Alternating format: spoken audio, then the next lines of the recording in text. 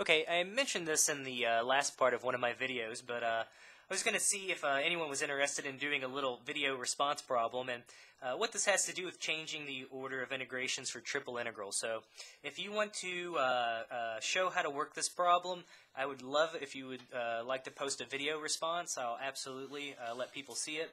This way too, again, I would encourage, if you're having issues with this stuff, practice this, hopefully you watched the other videos, they were helped a little bit. Practice this example on your own. Again, what we want to do is rewrite it using the 5 other orders of integration.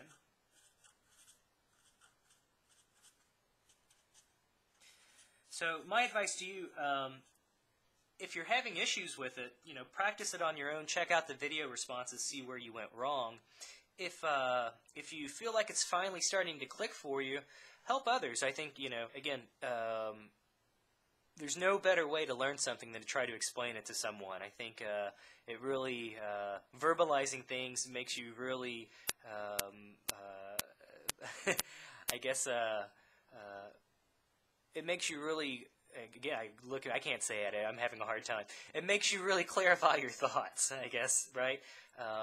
If you can't explain something simply, you probably don't know it well enough. I think Einstein said something like that, so sorry to throw the Einstein quotes out there, but I think it's a good one. So anyway, what we're doing is we've got this little three-dimensional object that we're integrating over, kind of like a little, almost like a little wedge of cheese here or something. So kind of the sort of the roof and the front part of this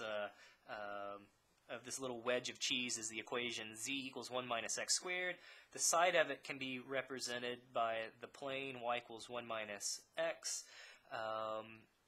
The back of it looks like the yz plane. The side of it is just the xz plane. They give you one correct way of setting up the orders of integration.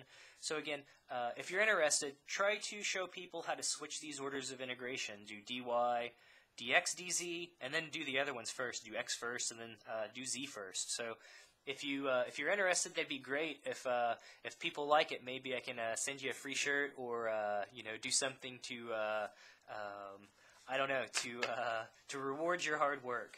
Definitely would love to put it up on my channel as a featured video for at least a few days. So if you're interested, great. If you need some pointers or some hints, post comments and try to help each other out. So all right, good luck, and I don't know, hopefully somebody will post some good solutions.